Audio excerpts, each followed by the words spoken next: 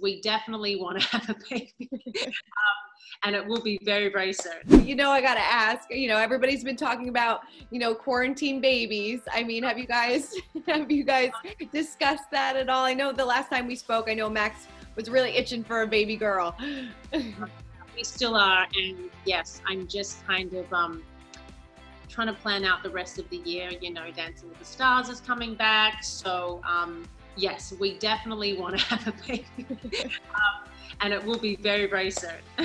You're like, can everybody stop asking me about it? No, Si's getting older, and I want him to, you know, grow up, you know, within his childhood with other siblings as well.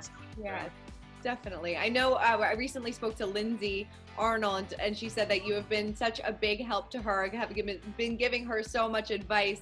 I mean, what kind of advice do you have for a first-time mom who's getting ready to, you know, embark on motherhood?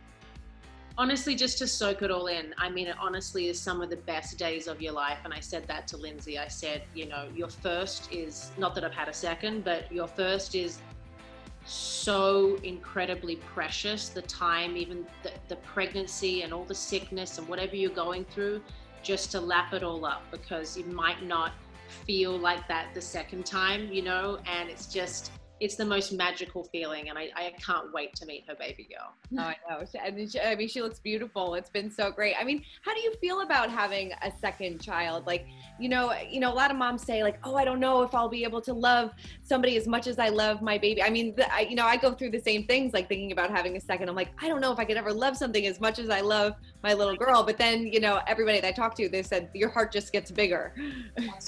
That's so true. And I said that we both said the same thing. We're just, if it's the boy, I don't know how to love him like I love Shy, you know. Right.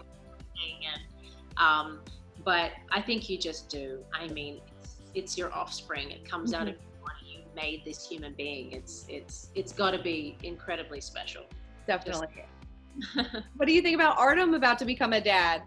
I know. I'm so happy for them. So this is so funny you asked that, because one of those packages was from them. Oh, really? Oh, nice. Me some flowers for my birthday, and it was in like a, you know, one of the big long boxes. So I didn't know what it was, but yeah, so I opened it up and it was from them, and they were so sweet that they sent me something.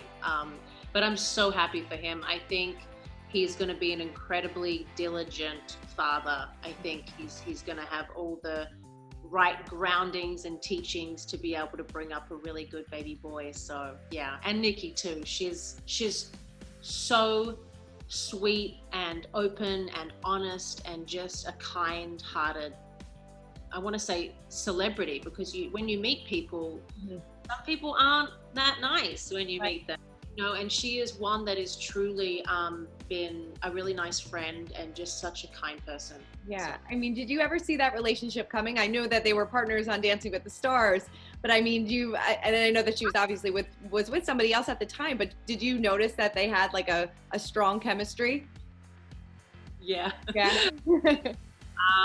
I definitely saw some sparks flying every time they were dancing together, and I think I might have said it to Max too, like, hey, I don't know about that. I think that's watch out for that. Yeah. But I'm so happy they found each other. Yeah. So. Good.